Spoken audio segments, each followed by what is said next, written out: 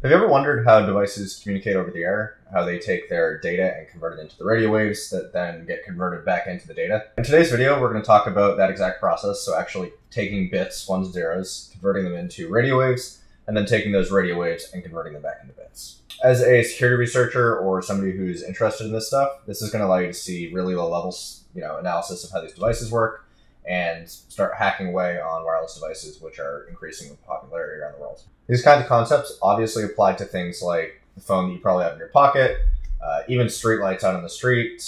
Today, though, we're going to be looking at key fobs. So the key fob to my Jeep, just like the key fob that you have to your vehicle, I'm sure parked somewhere, and how those key fobs actually transmit their data to the vehicle and how the vehicle responds to that data. At the end of today's video, you'll have everything you need to start looking at wireless devices. There's going to be some fluctuation based on the type of modulation that's going on and that kind of thing. But all of this kind of stuff is sort of the same in its root principle, and a lot of the stuff we're going to talk about today applies to these different things regardless of what the modulation is. With that said, I am super passionate about educational outreach, and I'm building this channel specifically to target poorly taught concepts, things that took me a long time to learn myself. And so if you could like the video, that would help us get it out to more people, get the algorithm to pick that up, and that would be greatly appreciated. With that said, if this stuff is generally useful or interesting to you at all, please subscribe to the channel for more of it. I'm doing these videos Monday, Wednesday, Friday typically, and so going forward into the future, if you subscribe, you'll see another video in a few days. But with that said, turn that like button blue, and let's get into the video. All right, y'all, so we are in a Ubuntu environment here, in a Linux environment. We've got a few pieces of software, and I've got the key fob to my Jeep in front of me. And so we are going to sort of go through the signal recon process and eventually get the signal back down into hexadecimal information. And so the first thing we need to do is we need to actually detect the signal coming out of this and verify what carrier frequency it's on. To do that, the first thing we're going to do before we open the analyzer is we are going to verify that our software-defined radio is connected. So you could do this with an RTL SDR, a cheap $30 SDR, or you could do something more capabilities. I have a HackRF1 sitting next to me on the desk, and we can verify that it's connected with HackerF_info. And if it is, we should get found HackerF with an index and serial number. And so now we know we're good to start capturing information. And now that we have it connected, we're going to open GQRX. That's GQRX. If you don't have it, you can install it with apt-get install GQRX. And once you have it open, I'll just get that spun up. We're going to mute it. This is very important. If you don't do this, it's going to blow up in your ears because you're going to get the signal coming through in the audible range as well. And essentially what we're trying to do here is we're trying to figure out what the carrier frequency of this device is. So what, regardless of the modulation, what the sort of center frequency is. And to do this, you can go to the FCC website and try to look up FCC IDs for the devices. A lot of the time, this will be on a sticker on the back of the device. However, with key fobs, generally they are not. You can sometimes find them. There are typically a few frequencies that these will be on. And in this case, I know that the signal is going to be somewhere around 440. And this will typically change a little bit, specifically for this device, will change a little bit sort of occurrence to occurrence. But we can at least start at 440, and if we need to move it around a little bit, we can do that. So you can just punch this in or use your mouse wheel to adjust it. Make sure you're muted, and then you can hit play, and you'll see your noise floor around like, what is that, 85 decibels or something? Negative 85 decibels. We got a few signals around us that are coming in, but we care about the signal coming out of this device. So I'm going to press the key, and you'll see the signal come in, and you'll see it's going to be off a little bit. So we're going to unlock the vehicle, and I'm just going to hold it down. So when I hold it down, you see we start to get a signal in here. We'll let go of it. Signal, no more signal. We could do something else. We could do like vehicle start. Same kind of thing. Comes in here, let it go, no more. And so we're seeing it's around here. It's like 534 maybe. We can verify this with a mouse wheel, so we could just like kind of scroll down. So if I go 534 and then do it again, see we pretty much know it. So now we know what the carrier frequency is, and we can move into the next step, which is actually capturing the signal that's coming off this into a file. Okay, so now that we've got our carrier frequency identified, we're going to go and capture the input into a file so that we can do our analysis. And we're going to open a tool called GNU Radio. I'll clear this out so we can recreate it again. So we've got GNU Radio open in a youtube.grc file. And the first thing we need to do in here is we need to set our sample rate. So we need to tell our software-defined radio how many samples to take every second. In our case, we're going to use the maximum sample rate of our SDR. For me, that's 20 megasamples a second, and that's going to be set in this variable here. Upsampling makes this a little bit weird. Quite frankly, I don't understand a lot of the science behind upsampling. So you can go look that up yourself, and I'm sure you'll find a lot of resources on that. Nyquist's theorem tells us that we want twice the maximum frequency as our samples. And so in theory, I believe this would make it 800 megasamples a second, and upsampling somehow downgrades that to some lower value. In my case, I'm just going to set a maximum sample rate of 20 megasamples a second, and that should give us enough, basically granularity. So it's going to make the signal clear enough that we can actually do something. Once we have our sample rate set, we're going to go and start dragging in components, and we can hit Control F to search for one. We want an Osmocom source. Drag that in, and we need to double click on this, and we're going to set our center frequency here. So the center frequency we found before was 434 E6, I believe. So 434 megahertz, and that looks good. We're going to hit apply. You'll notice it's red because it's not connected to anything, so we need to connect it to something, and we're going to connect it to a Qt GUI waterfall sync. So this guy right here, and this is going to look like what we saw in GQRX, and then we just drag it to connect it, and you'll see it turns black when we do that because we fixed that problem. And on the waterfall sync, we want to do the same thing. We want to set a center frequency of 434 E6, and now when we actually view this, it should come right through in the center. You want to adjust anything. Hit OK, and everything looks good. I'm going to go ahead and reset the SDR just to make sure we're all set. Just a button on the hacker up here. And with that said, we're going to go and hit the play button to run the graph. Now this looks very similar to what we saw before. We've got a waterfall sync that it looks exactly like what we had in GQRX. And when I press the unlock button, you should see some data come up in the center here. I'm going to press it, and we've got our blips here. Just like that, easy enough. We can select an area to zoom in on it, and do that again, easy enough.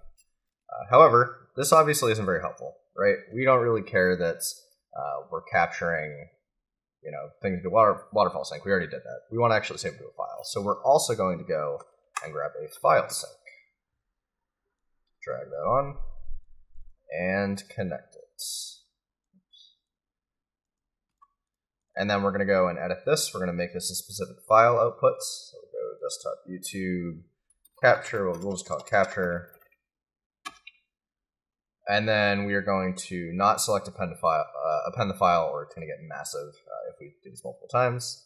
And we're going to go and just hit apply. And now we should have everything we need to capture this to a file. I'm going to reset the SDR one more time to make sure we're all good to go. Sometimes there's some bugs in GNU.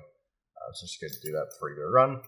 And when we do this, it's going to capture that data to this file. However, because our sample rate is 20 megasamples a second, this file is going to get enormous really quick. So I want to do this really fast. I want to start it, capture it, and then close it so that we don't generate more data than we need to and generate more things we have to look at. So I'm going to go ahead and do this really close to the antenna just to get maximum clarity here. I don't know if it matters. Sometimes you get better results if you do that. But you'll see it on the graph. We're going to open it, press the button, and then close it. So here we go.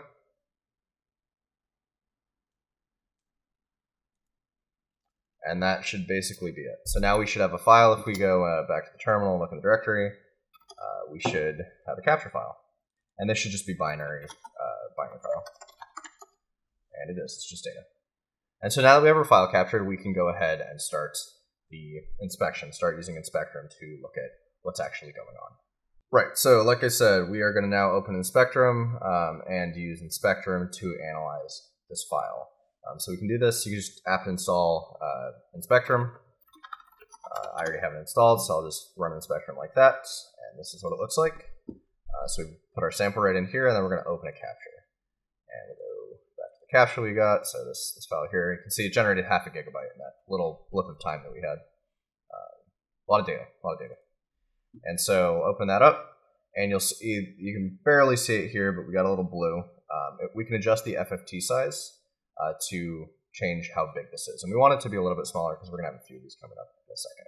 So the first thing we're going to do is just adjust our power minimums and maximums to all the way open so that we can make sure we actually capture data. And we'll use our scroll button, or a scroll bar at the bottom to see the signal. And notice we did capture data.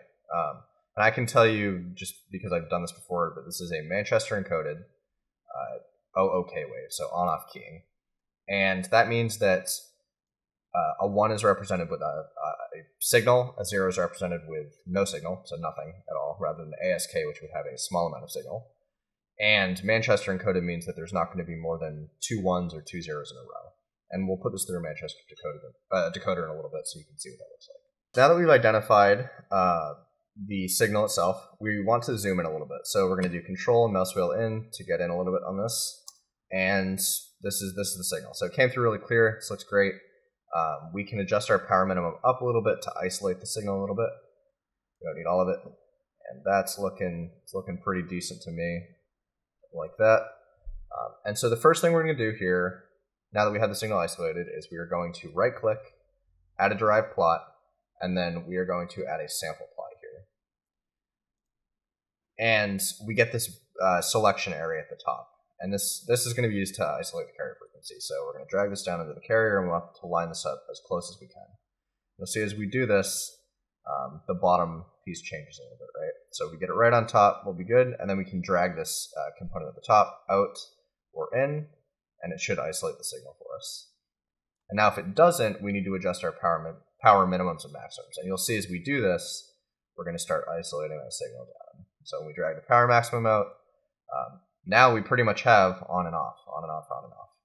And this sample plot is going to allow us to start isolating that signal down even more and eventually pull the bits out. So from this sample plot, we're going to right-click it, add a derived plot, and add an amplitude plot. And now you can see what we're talking about. We're getting a very clear on and off. However, it's not perfect. You got a little bit of noise down here, and if we zoom all the way in, you'll see, it's kind of hard to tell, we've actually got a leading edge here. It's not just a straight up and down. We do have a leading edge. So this is not binary. It's still a signal. And in order to finish things off, we're going to right-click on this, add a derived plot, and add a threshold plot. And now this is a perfect on and off signal here. So once we have our threshold plot, so we've gone through this whole process, we can now pull out the bits. Pull out the bits, we are going to check this box that says enable cursor and drag it to the leading edge and drag it back to the edge of that first sample. And then it's going to start giving its measurements. It's going to try to tell us what the sample rate is and that kind of stuff. How many samples a second we're getting, or not samples a second, how many bits a second we're getting. And so we select that first one, and then we want to start increasing it. So we'll say, like, let's start with 10 samples. We want to make sure this is nice and lined up. Looks like we're pretty good already. We'll zoom out. We'll make this 50 samples, and we want to make sure it's lined up over here. Drag this in a little bit. Looks good. And we're basically just trying to get it perfectly aligned with the sample as it came in. And so we've got this, and now I'm going to go all the way to the end. We'll increase this to like 256, for example, right? 256 gets all the way to the end. And let's see here. It's a little bit annoying. Gotta line it up here. Looks pretty good. And then before we finish, I'm going to just go back to the beginning and drag kind of like a leading edge a little bit here, right? Just in case we got like a leading, I guess we wouldn't have a leading 0, but maybe some data gets picked up here or something. It's just good practice. And so now that we've done this, we've isolated our bits and we're ready to pull them out. And we can right-click it, extract symbols, and say extract them to standard out. And if we go back to our terminal where we started in Spectrum, we have our 1s and 0s. And so it's really that simple. Now I told you guys I was going to show you the other components of it, of actually getting the data back to what it was originally transmitted at. So technically it was transmitted like these 1s and 0s. This is what was modulated into the OOK wave. But I want to show you that the Manchester data is actually Manchester data, so you're not just seeing 1s and 0s and you're like, what are you talking about? You can see there's a couple 1s in a row here, there's a 0, 1, etc. This key fob will start by sending 10 10 10 10 sort of as a reset code from what I can tell, and then it will send your data. So this looks like it is a data packet, but we need to bring it back to the Manchester encoded version of that, or non-Manchester encoded version. So we're going to right-click, extract symbols, copy to clipboard, and now we have those 1s and 0s on our clipboard. We can do something with them. So I'm going to open Firefox, and we're going to Google. I'm just going to use an online tool for this to make it a little bit easier for us. And I'm going to search Manchester encoder or decoder online. We're going to spell it right. and decode.fr is generally got a bunch of these. And now we can paste our ones and zeros, or actually we have to get rid of all this noise first, so I'll just open Atom to do this. File, replace nothing, find all, replace all. Now we got ones and zeros, and we can bring that to Firefox. We'll go ahead and paste that in. And now you can see basically what we captured. So it measured between, go back to inspector, it measured between these lines. It was like, this is a 1, this is 0, this is a 1, this is 0. And it gave that to us. So if we go back to Firefox, we do line decoding, and it gets us the result. And so 1, 0, 1, 0, 1, 0. Last thing I'm going to do is I'm going to show it to you in hex, like I said. So we're going to go to CyberChef. Now we've got the Manchester decoded version of these bits. And you'll notice that that's real because we've got more than one in a row or more than 1 0 in a row. But we want to convert from binary to hex. And this will become very clear as data. So from binary to hex. And you can kind of see what's going on. So we've got this F byte at the front that always seems to be F. And then we've got FE37C3, which is always the key fob ID. I believe it's these 3 bytes, and potentially even 4 bytes. We haven't completely reversed this key fob before.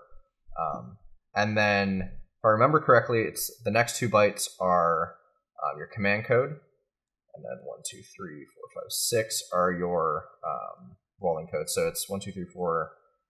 Yeah, I believe so. It's the first 4 bytes is the key fob ID. The next 4 bytes is the command code, and the last 4 bytes is the rolling code. So as you send new signals, the rolling code increases, and that's your encryption that actually verifies that what's coming out of the key fob is synced up with the vehicle. And that can be using a protocol like keylock or something else, but regardless, that encryption is actually what's securing the connection. Because obviously anybody can go and read this, we just did, right? And quite frankly, anybody can go and transmit this too. So the security of the key fob relies on this rolling code being secure. And yeah, that's basically all there is to it. This is going to vary a little bit depending on the wave you're looking at. It could be on-off keying. In this case, it might be ASK encoded. In a different case where you have a high value here instead of nothing but a carrier. You can see that up here a little bit cleaner.